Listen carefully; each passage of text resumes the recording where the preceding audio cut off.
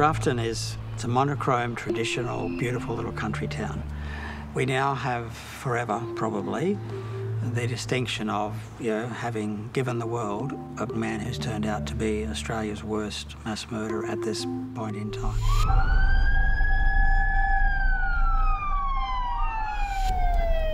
Ten days ago, Christchurch, New Zealand experienced an act of terror like none before. During Friday prayers, 50 Muslims at 2 separate mosques were shot dead, another 50 injured.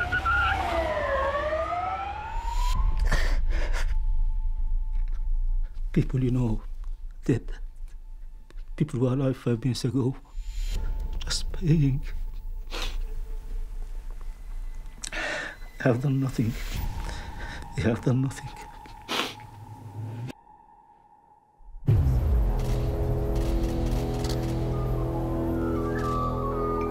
It was an attack calculated for the social media age.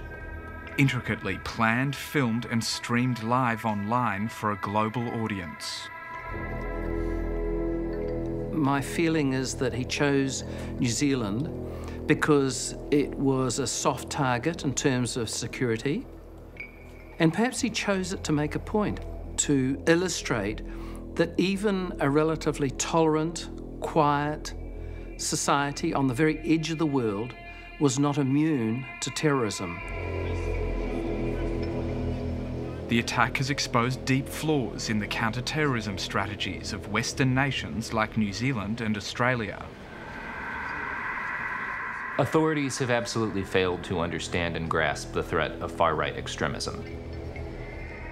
The Christchurch shooter should absolutely not have fallen under the radar, and the fact that he did is evidence of a massive failing in global counter-terrorism strategies.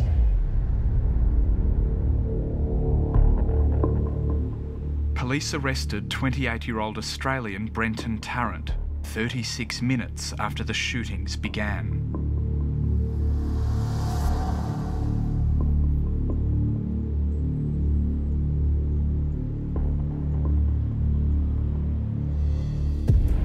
Brenton Harrison Tarrant. The next day, he appeared in court charged with murder. Mr. Tarrant, you are remanded without plea. Next appearance will be in the Christchurch High Court on 5 April 2019 at 9:15 a.m. I've noted that you're not making an application to be admitted to bail. I've also noted that you're not making any application for suppression of publication of your name or of any particular that could lead to your identification.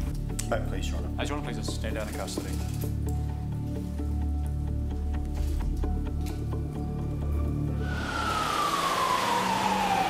By the time we got up to this end of Deans Avenue, there were some ambulances there were people covered in blood, there were people out who'd come streaming out of the mosque who were just shell-shocked, devastated, people crying.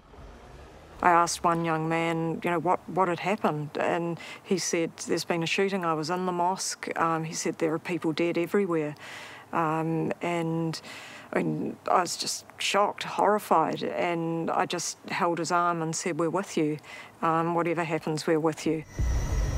As night fell, Haroon Feroz arrived to visit his uncle, who'd been shot.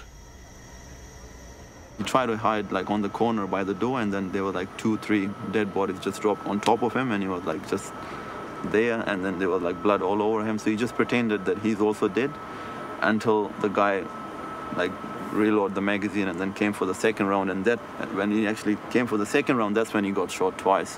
One just kissed him on the hip, and then the second one actually went on his back, and at that point he lost consciousness and he was in a lot of pain, but he stood still and he just tried to get through that moment, which was the most terrifying moment that anyone can ever imagine.